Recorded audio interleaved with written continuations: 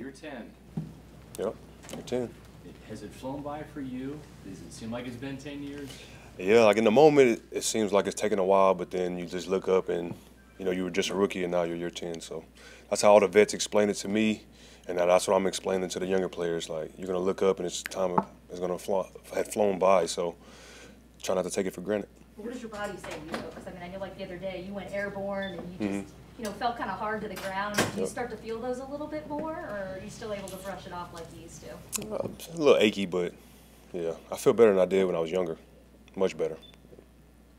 Like with you're used to 1,000-yard seasons. I know you don't take them for granted. You play through a lot of injuries to get that amount of yardage. With 4 more seasons of 1,000 yards, you would move into the top 10 all time for wide receivers in terms of the yardage. Do you think about that? Not that you're in the twilight of your career. I didn't know what I needed, but I know I was close to getting to that, and that means a lot to me. I'm a fan of the game. I always have been.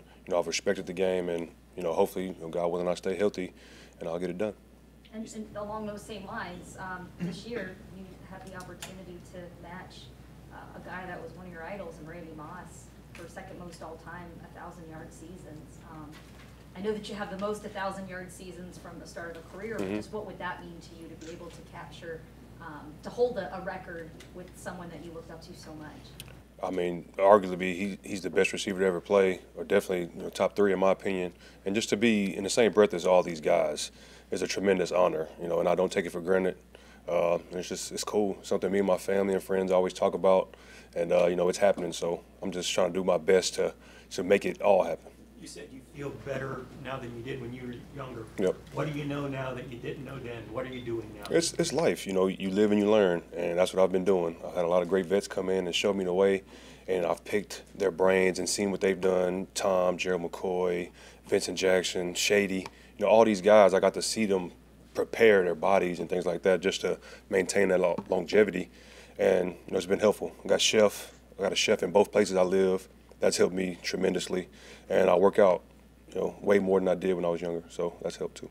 Not just working out, but you said you're smarter now than you were when you came to the league. The way you prepare, the way you obviously train, but the way you see the field. How has that changed just over the last couple of years, especially with a guy like Tom? Man, every year the game changes. I remember when I was in college, and Casey Hampton, who's from my hometown, Galveston, Texas, I used to always talk to him because I was like the next guy up from Galveston to make it to the pros, and he would tell me that the game would slow down like I would never believe. And each year it happened. Like, I swear the game slows down for me. I'm able to make adjustments during the game, and it's been cool. It's just it comes with playing the game a lot and just getting that experience. Mike, a lot of talk with Trask and Baker, obviously. What have you learned from your experiences with Baker, and what changes have you seen in Kyle this year compared to the last two? I mean, they've both been having a really good camp, and we're all learning a new offense, and it's going to be much harder on quarterbacks, but they're making some really good plays. They're both really mobile. They both got really great arm talent, really good young players. So, they're doing well right now. So I'm looking forward to see who gets the job. What do you like about this new offense? It looks like there's more slants and more routes that are designed. When you catch the ball, your back isn't turned at the end zone. You got the ball, you can catch and run, get some yards after catch. I love what Dave has brought, a different type of energy. He's a really interesting guy, really fun to be around.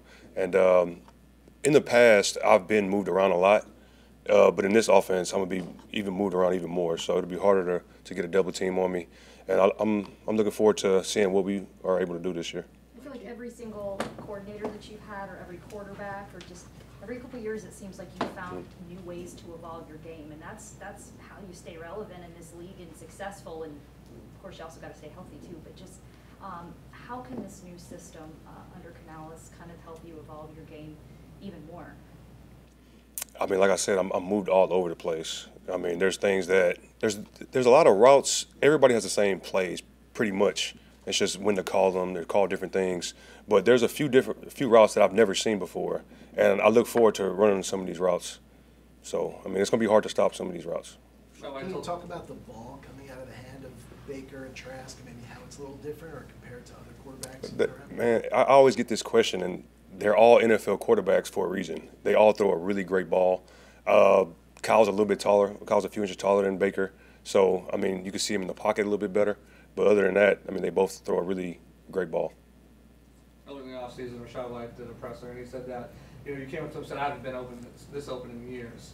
Obviously, you're moving around a lot, but just in, you know, first couple practices, finally getting the pads on, do you feel that, you know, with the moving around, you're finding yourself in more advantageous positions? Absolutely. I'm going to be in more positions to get the ball. And, you know, that's what I want. As a competitor, as a guy with my skill set, I want to be able to do everything. I don't want to be limited just deep in cuts, deep outs, and go balls. Like, I want to be able to do everything because that's what I can do. Mike, there's a lot of rookies on the roster in the receiving room, guys like Raheem Jarrett, Cade Warner. Can you speak about how they've been improving on training camp and maybe what you've seen out of them that particularly has impressed you? This is wild. Like, I've been getting this question since 2015 now. What rookies look good in the room? And each year, there's so many great young players, and it's just great. It's not just rookies, just free agent signings and everything. And there's guys that won't make the team, some really good players that won't make the team, players that won't ever play again. And it's sad, but it just shows the competitiveness in the NFL. It's so hard to make it. You know, you're always competing. We've been competing since we were young to make the team and fight for spots. And now you're at the top of the top. And there's some really good players, but they won't make the team. But all the rookies have been doing great. You know, I've never been a part of a bad rookie receiving group. I really haven't. Like, Speaking of rookies, Mike, speaking of rookies, how do you balance chasing your own personal records while also being a veteran to these rookies and just the offense in general? I'll just be myself. I mean, it's easy. Anytime a younger player wants advice, they just come to ask me. You know, I'm open. My door is always open for them. I'm real down to earth. You can ask most of the guys. Like, I'm gonna give them to them straight. And a lot of the rookies are helping me out too. You know, just they give me motivation. They're young. They got juice, and that, you know, seeing that motivates me even more.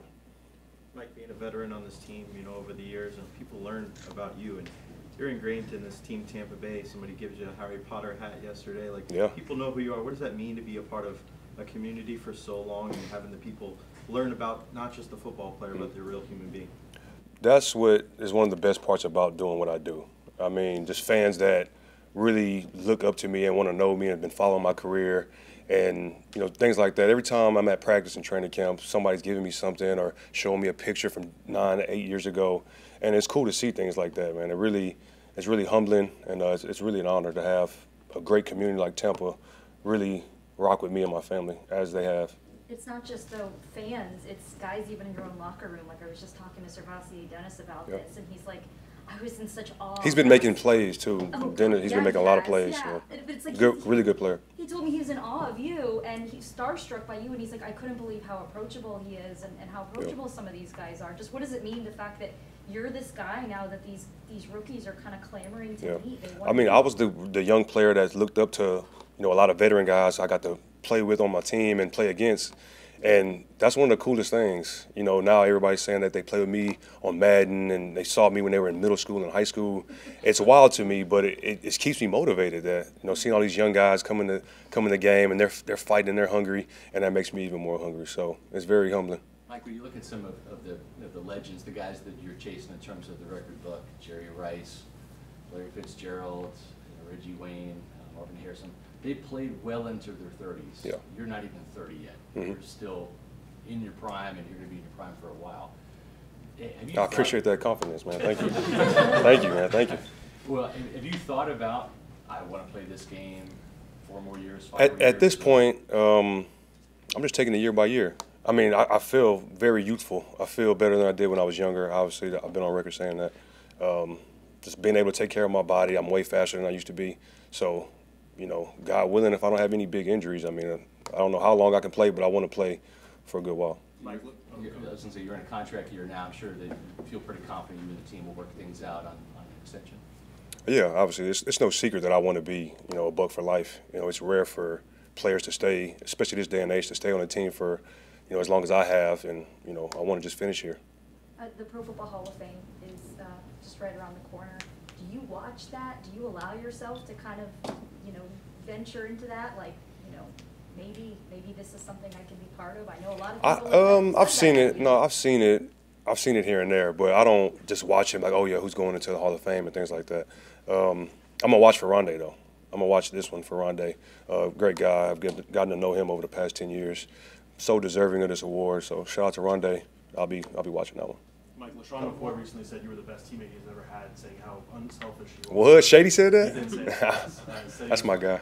You were so unselfish with the ball, and he's used to being around receivers who are a little bit selfish and always want the ball. Can you kind of speak to that? And you talked about how your priority is winning, not necessarily your personal gain. Yeah. Can you kind of speak to that and what that means to you? Yeah, I've always been a guy that wanted to win because I've been on a team that's not winning. It's not as fun. I've had some decent individual success. I'd rather win all day. Shady, that's my guy, man. That's a guy I've looked up to and was happy that I got to be able to play with him. He was so great for the locker room. I miss him a lot. But yeah, I miss Shady. Great guy. Shout out to Shady for those kind words. He had a lot of teammates too, so that's big. Mike, what do you really like about this team, this 2023 team? I mean, there's a lot still left. I mean, we've only been here, about a week now? So there's still a lot to learn about this team, but we're all competing. We're all hungry. A lot of guys are going to have to step up. We lost a lot of guys. We lost, Tom. So a lot of guys are going to have to step up, and I'm looking forward to being one of those guys that is going to step up. Mike, you've had some head coaches as offensive coordinator type guys, Bruce Arians, Dirk Cutter, et cetera. What do you like about Todd Bowles and his approach as a defensive head coach, but he's your head coach? Yeah, but when people say players coach, he's a players coach. Yeah, he is. He's awesome. Me and him have always had a great relationship, even when he wasn't the head guy. So when he got the job, nothing really changed for me and his relationship.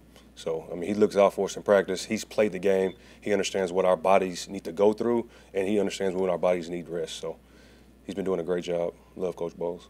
Okay, thank you. Thanks, Thank you. birthday yesterday. What was the go-to movie?